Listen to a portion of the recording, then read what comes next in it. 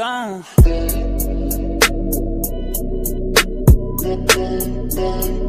Freedom of speech in your country is even more under assault than freedom of speech in our country back home. We still have a First Amendment. You guys have hate speech laws.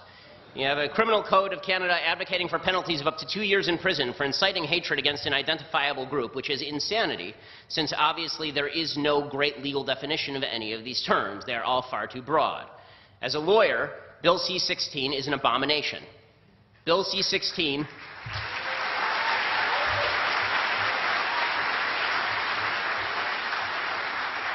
which the sponsors of the bill themselves, some of them have said, that it really shouldn't be a problem because, after all, if you make a mistake and mislabel a transgender person, that's okay. But if you do it intentionally, then you can be prosecuted under Bill C-16. I mean, this is a violation of basic free speech principles. It's also a basic violation of science. And we have now come to the point, for the left, where science itself is an obstacle to their agenda. And that's why you see on campus Professor Peterson being ripped up and down by University of Toronto for failing to properly abide by the idiotic strictures of an anti-scientific program that denies biology in favor of subjective self-measurement.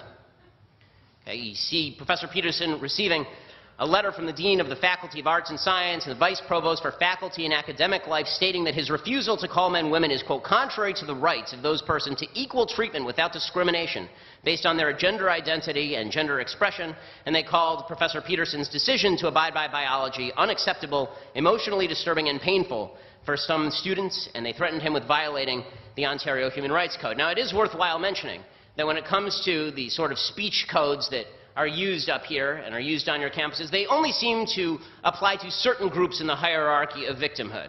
So Jews seem to be left out of this particular situation. Over at York, anti-Semitic propaganda has become all the rage, with boycott, divestment, and sanctions endorsed by multiple professors.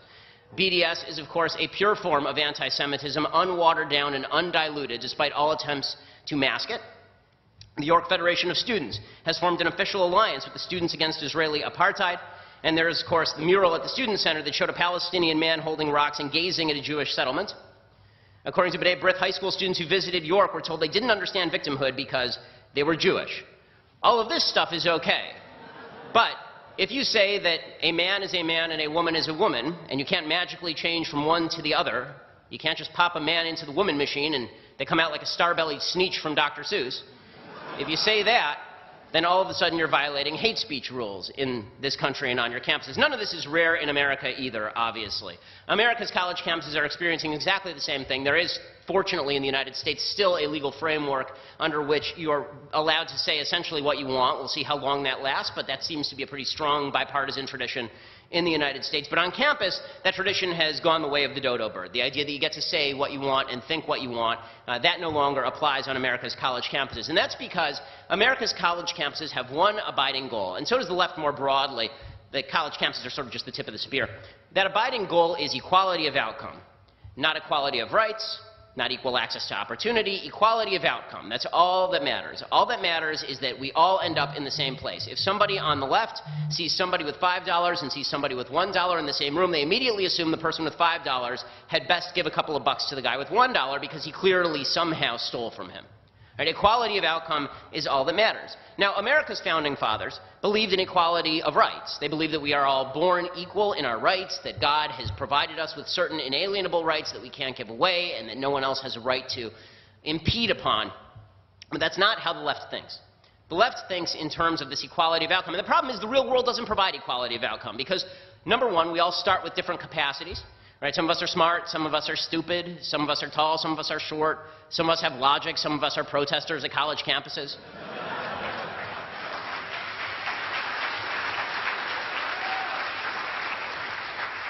We're not all going to end up in the same place. We choose different career paths, we make different decisions about our lives, we work non-equally hard. And so what the left has decided is that if they can't achieve economic equality, they tried that for a century and it resulted in 100 million people dead. So they said, okay, we'll put that to the side for the moment. We'll come back later with like stupid Bernie Sanders like Justin Trudeau. And Bernie Sanders himself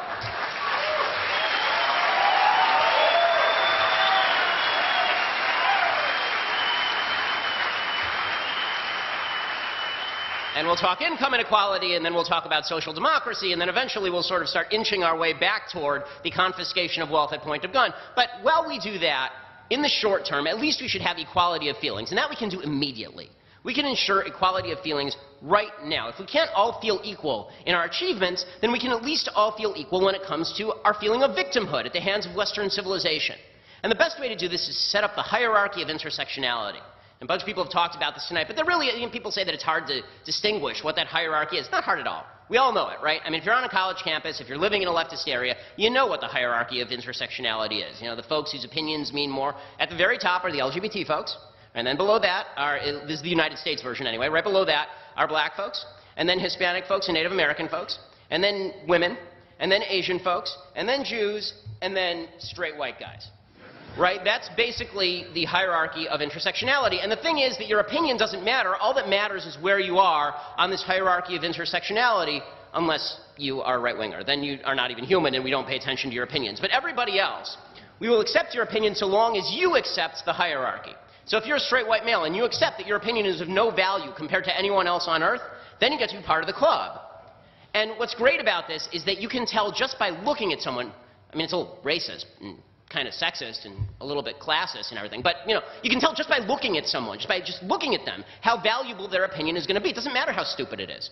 We know how valuable their opinion is going to be. In fact, if we could somehow find an LGBT, a transgender, male, lesbian, half Native American, half black, a quarter Mexican, and a little person with a disability, then that person would be able to just rule us. We could end democracy right now.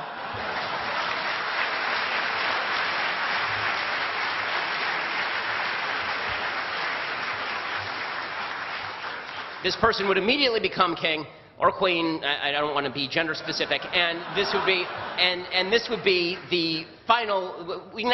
No more voting, no more debate. This person has the ultimate opinion because this is the ultimate victim of this evil Western civilization that must be torn down piece by piece. And the bargain for people is pretty simple. You get to feel good about yourself even if you haven't done anything in your life. You get to feel that all of your failures are the result of a society that's seeking to victimize you. Grab a chisel and hammer away. You're part of the coalition that's going to tear down this evil civilization that has victimized you. Now, never mind that all of this is sheer bullshit. Right? Never mind that none of this makes any sense. Never mind that when people talk about white privilege, in the United States it doesn't make sense for a variety of reasons, including the fact that the majority of people on welfare in the United States are white, including the fact that the people with the highest average household income in the United States are Asian, which is weird. I mean, like, Koreans didn't write the Constitution, right? So is it Korean privilege that's causing all of this in the United States, or is it just possible that we have a free system and people who work really hard do really well in the United States under a free system? None of it makes any sense, but it makes everybody feel really good. And that feeling of victimhood is empowering to people. It's not empowering them to do anything useful. It doesn't empower them to work harder because, in fact, if they work hard and they succeed, they've actually undermined their entire argument. If they work hard and they succeed under this cruel, oppressive system that was supposed to keep them down, then how do they make the argument it's a cruel, oppressive system that was supposed to keep them down? It makes it kind of difficult. But it does give them a feeling of achievement just for being there. And the way that they protect this is by preventing anyone else from thinking or speaking. And so they use language like white privilege, and then they use the microaggression culture. Now, the microaggression culture is specifically designed to make people into mewling babies. That's what microaggression culture is designed to do. So microaggressions, as you all know, because most of you are college students, microaggressions are this idiotic notion that if someone says something to you that you find insulting, mind you, it doesn't have to actually be insulting, but you find it insulting, subjectively. Right? If you find it insulting, then you have been microaggressed. Something deeply evil has been done to you, and you have every right to be upset and angry and blame the system and cry about it. Right? That's what and we have to ban them. We have to do everything we can to wipe that out of people. We have to have diversity training so that people must never speak. We become like a monastery from the 14th century. You just sit around and you stare at each other. But it's all pretty because it's ethnically diverse, but it's really quiet. That's what microaggression culture is designed to do. These small actions or word choices, as Jonathan Haidt over at The Atlantic says, that seem on their face to have no malicious intent, but that are thought of as a kind of violence nonetheless. Now, what's dangerous about this is not just the attempt to silence, it's the language itself. So microaggression is not just something insulting. When I was growing up, we didn't have this stupidity. I'm not that much older than you guys, but we didn't have this stupidity even 10 years before you were born. We just used to call it an insult. And then we were told to grow up because people insult each other. But the microaggression language is different, because microaggression language suggests that there is an actual aggression taking place. Something aggressive has been done to you. Never mind that it wasn't purposeful. Never mind it wasn't even accident. Never mind maybe never even happened. The bottom line is something aggressive has been done to you. And you know what aggression calls for? It calls for an aggressive response. It calls for you to shut down debate. It calls for you to storm stages. It calls for you to get violent with people. And so things that are completely and utterly anodyne, right? If you say something like, I'm colorblind to somebody, this is a microaggression, because how could you not acknowledge your own white privilege? I'm colorblind actually means you're racist, right? If you use he and she, right, this is offensive to transgender people because you're not using made-up words like she and gjubi, right? These are microaggressions, because even if you legitimately didn't know the sex of the person you're talking to, or you did know the sex but you didn't know what, like you're meeting the person for the first time, you have no idea what in their own mind they are. If you do that, then it's a microaggression on a cosmic scale, and this calls for aggression. Now, and this has actually resulted in violence, not just in attempts to shut down speeches, you know, by somebody who I really dislike but has every right to speak, Milo Yiannopoulos at Berkeley, or attempts to shut me down at DePaul University or at University of Wisconsin or at Cal State LA. It's getting to the point where it's bleeding up from the university level higher up into sort of the leftist groupthink.